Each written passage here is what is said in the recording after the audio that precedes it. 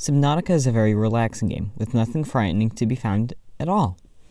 Everyone likes going to the aquarium, where all the big scary fish are behind the glass, but in this game, congrats!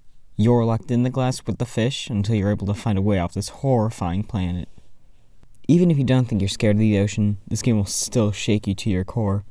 You play as an unnamed human, stranded on this alien planet after you used an escape pod to escape your perfectly intact ship. Since you want to escape this planet, you spend your time swimming around, gathering materials to make traversal around the sea easier, and to hopefully escape before you become fish food. Speaking of fish food, the fish on this planet are either small, edible fish, or Leviathan-class lifeforms, which you have no reason to be scared of. Just a piece of advice. If you ever see a big fish that looks like this, be sure to give it a little pet. I'm sure you'll love it. You'll encounter these fearsome fishies while exploring the large, expansive map that gets even bigger when you explore the dark caverns that lie below. You're able to use the materials you find all over the map to create things like a flashlight for all the caves, or a huge robotic mecha suit to Spider-Man your way through the ocean.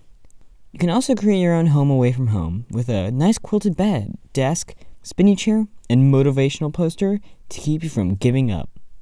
With the game's spooky environments and fun exploration, I give Subnautica 7 spooky fish out of 10.